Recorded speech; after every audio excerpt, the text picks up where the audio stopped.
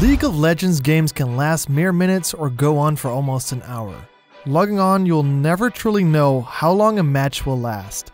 Especially now with the new objective bounties, those pesky drakes and everything else Season 12 has to offer. So if you want to play the long game, then these next few champions are the ones you should be picking. These are the best late game scaling picks, so make sure to survive the early game and then dominate the rift with these champions. First on our list is none other than Kayle. This is the ultimate late game scaling champion. At level 6, level 11, and level 16, she upgrades her ultimate, gaining immense power. Imagine a Dragon Ball Z-like power up here, guys. Level 6 she becomes ranged, while at level 11 she can send out waves from her autos. It's the level 16 power spike most are wary of though. With a bit of attack speed and items she will kill you before you can even blink.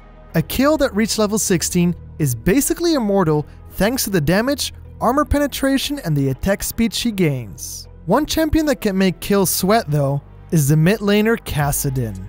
This is another champion that isn't great early, but with a kill or two under his belt, will scale into the frightening beast on the rift. With fleet footwork, he can roam the map, get kills, and continue to earn gold. With the new item Crown of the Shattered Queen, he can also play the early game with a little more gusto thanks to the item's Divine Safeguard. Okay, you probably expected those two picks to be on our list, but let's look at the few other scaling monsters League of Legends has to offer. Another mid laner who is extremely annoying but incredibly strong in the late game is Veigar. His Q is what gives him the magical power to fight into the late game. He's able to continuously gain ability power when killing someone with his Q. If you manage a few takedowns and steal a few kills with it, then you'll be able in late game to carry off your team. No amount of magic resist will be able to stop the evil Yordle. The final scaling champion we want to introduce to you is no other than Master Yi. Especially in lower elos, you'll be wrecking havoc. Give him 1 or 2 kills in the early game, you can kiss your LP goodbye, because Yi will shred through them.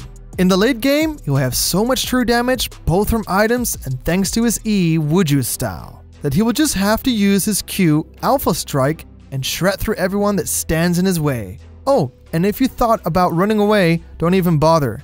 One flash won't be enough to get away from Master Yi, since he gains extra movement speed thanks to his ultimate and will likely also build movement speed. Why are you running? So there you have it, guys. Some of the best late game scaling champions in League of Legends. Would you rather play early game focused champions for quick games or play the waiting game? Until next time.